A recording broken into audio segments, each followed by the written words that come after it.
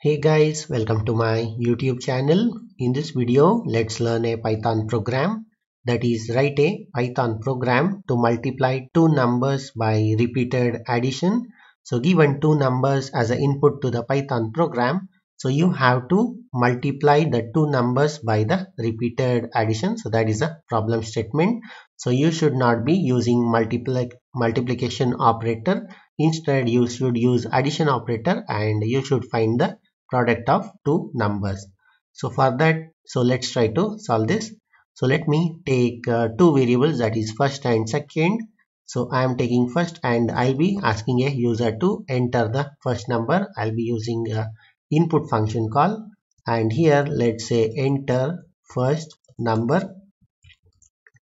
Yeah, so once the user enters the first number, so let's convert it into an integer type using the type conversion, because input returns a string type. Yeah, so once we get the first number, so let me take another variable, that is second, and again use the input function call, and here let's ask the user to enter second number. Yeah, so once the user enters the second number, again we'll be using the type conversion to convert it into an integer type. Yeah, so once we get the first and second number, so let's iterate from 0 to the second number and keep adding that is the first number. So let's try to get a variable, that is product, and set it to 0.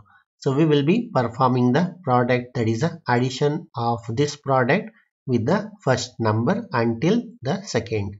So let's use a for loop and iterate from 0 to the second number. So I'll be using for underscore in range of second. So I'll be iterating from 0 to the, that is a n value, that is second, and I'll be adding the first number to the product, that is product equals to product plus the first number. So I'll keep adding the first number until the second number, that is up to the range. So once the for loop completes, so we will be having the product of these two numbers stored in this variable. So let's try to print it.